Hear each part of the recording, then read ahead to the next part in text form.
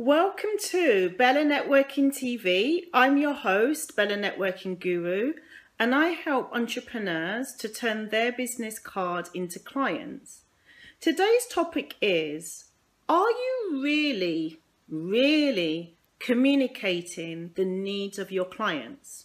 The reason I wanted to start with that question is, I believe the real networking starts after the networking event when you follow up. A lot of my clients struggle with the fact they meet delegates at a networking event but do not have a successful following up.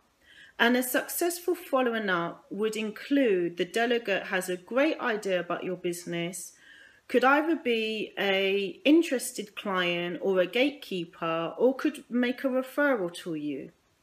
So there are situations when you can attend a networking event, have a great conversation with a follow-up, and nothing happens.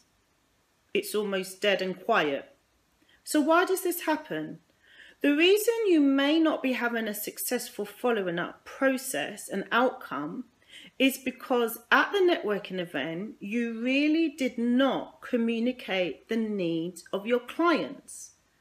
It's so important to think about what you will be talking about to describe your business services, because at a networking event, you've only got so much time. So before you attend a networking event, do a little preparation. Think about 2 or 3 main points that you can talk about. What are the needs of your clients? Because this is the best way to describe your business services. I really hope you've enjoyed this tip. If you have a comment, please drop your questions below and I'll be happy to answer them. And also don't forget to subscribe.